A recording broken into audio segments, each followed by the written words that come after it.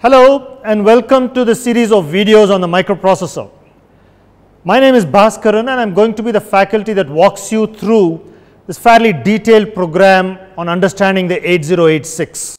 What I will cover is a little bit of fundamentals on microprocessors in general, zoom down very quickly into the 8086, talk about the architecture of the 8086, its instruction sets, so on and so forth. Talk about various peripheral devices that you need to work with the 8086 effectively. Peripheral devices like the 8279, the 8251, the 8259, so on and so forth.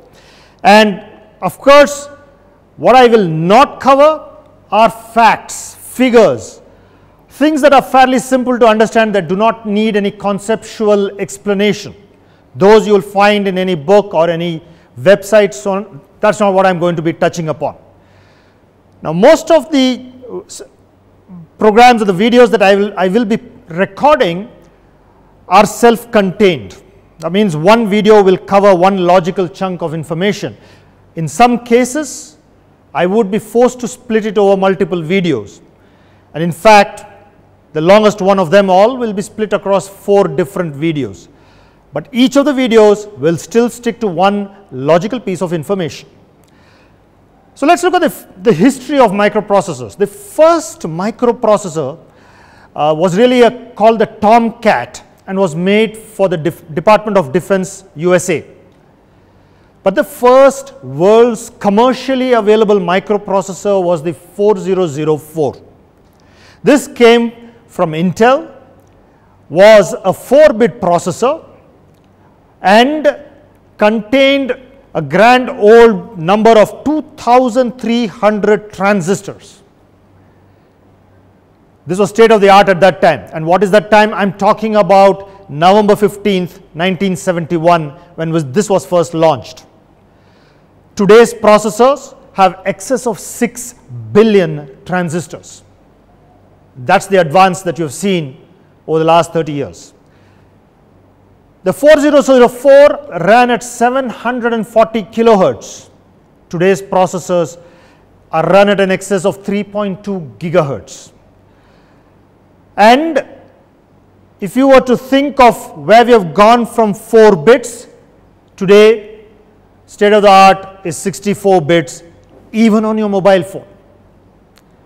The picture that you see on the screen here is a depiction of, is actual image of the 4004.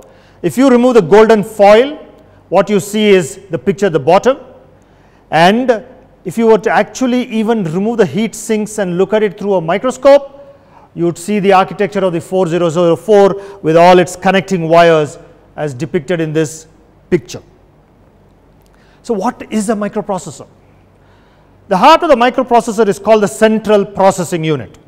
And the central processing unit consists of a set of registers, it consists of what's called the control unit, and it consists of what's called the arithmetic logic unit. All of this together is called the CPU. But this is not the entirety of the processor. The CPU has in addition certain memory units, so registers and so on and so forth in excess of this. It could have a bus interface unit, and only when all of this is together packaged in one nice looking package do you call this a microprocessor. A microprocessor on its own has no meaning.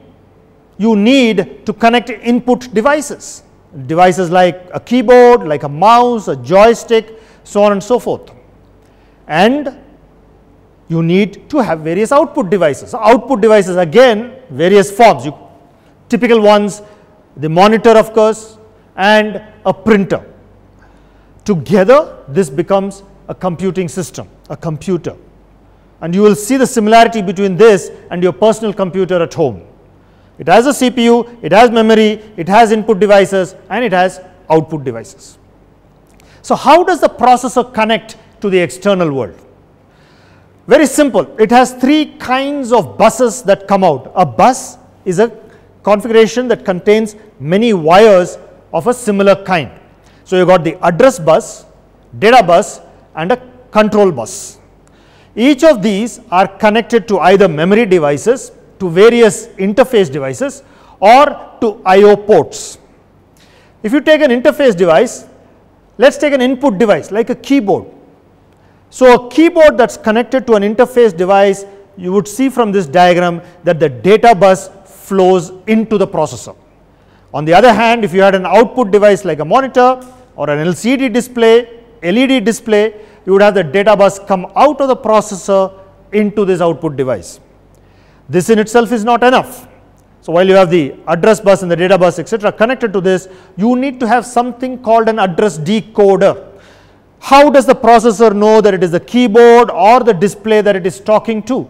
And the address decoder helps you do that. The address decoder takes address lines from the processor, takes read signals and write signals from the processor, decodes it accordingly, and triggers the various peripheral devices that you have connected to it.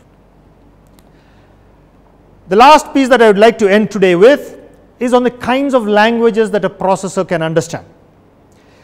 Really, at the top you have what are called high level languages, and these are C, C++, Java, so on and so forth, and many of you would be familiar with these kinds of languages. But this language is not something that the processor can understand.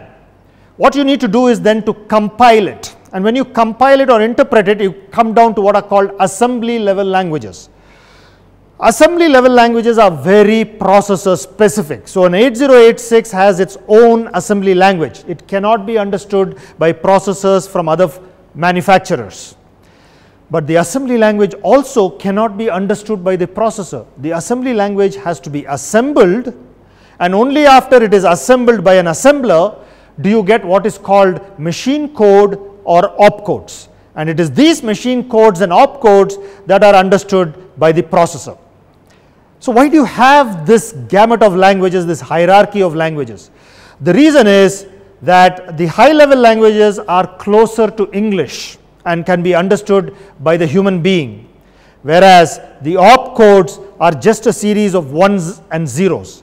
A human being finds it extremely difficult to handle a string of ones and zeros.